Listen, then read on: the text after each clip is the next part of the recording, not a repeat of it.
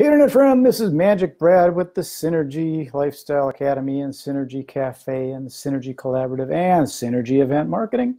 So we were going to do these webinars, and I was having some challenges with technology and how to record it and broadcast it out, but we're going to work those bugs out because that's what happens with the internet. Everything's always changing. Anyways, I'm going to touch on the basic essence of number one of the 10 key elements.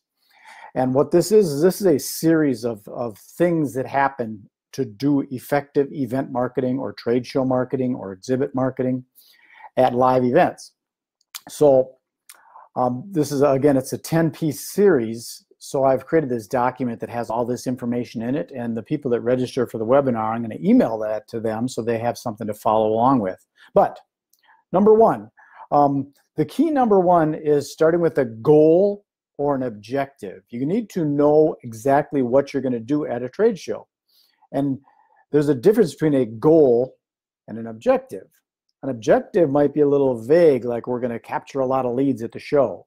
A goal is more like we're going to capture 15 leads at the show and we're going to close 7 of the sales. It's more defined. So you're going to capture these leads at the show and you're going to close the leads by 2 or 3 weeks, 2 or 3 months or whatever. So having the goal clearly defined. Also, another thing that's important when setting these goals is that you don't have 2 or 3 goals, you have 1. And if you do have multiple goals, they need to be in a linear fashion. So as an analogy, it's like if you're going somewhere, say we're in Minneapolis here and we're going to drive to Milwaukee, Wisconsin. And on the way, you might want to stop at some places. So they would be goals, but they're on the way. You don't have multiple goals like we're going to go to Milwaukee, Wisconsin, and why don't we go to Sedona or maybe Portland? Because that would be a long way around to Wisconsin. So having one defined goal of what you're trying to accomplish at the show, and then everything that you do that brings you towards that goal and that date of the show. So as an example, little plug, the Minnesota Business Expo is happening October 23rd.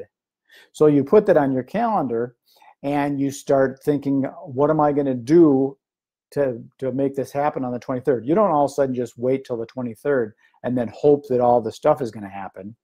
Put together a plan. Maybe you can do a pre-show mailing. Maybe you can do some social media. Maybe you're going to do some seminars and webinars and things leading up to the event so that when the event happens on October 23rd, the people are already somewhat familiar with you and your company and you've already started some of that relationship building. So the idea is to have a plan in place. So step number one is your goal and your objective. Have a very clear, defined goal of what you expect to happen at this show, whether it's just lead generation or is it branding, or are you actually doing point of purchase sales, which is a whole nother animal?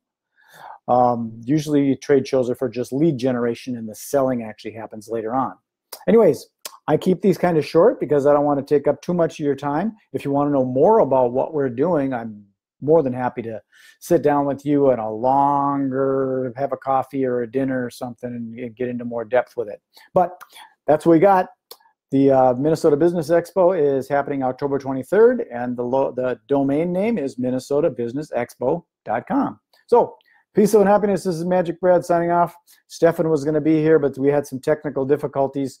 Maybe we'll work that out as we go forward. We're hoping to do these every Tuesday at 11 a.m. So, be well. Bye. Oh, one sec. Can't see. End.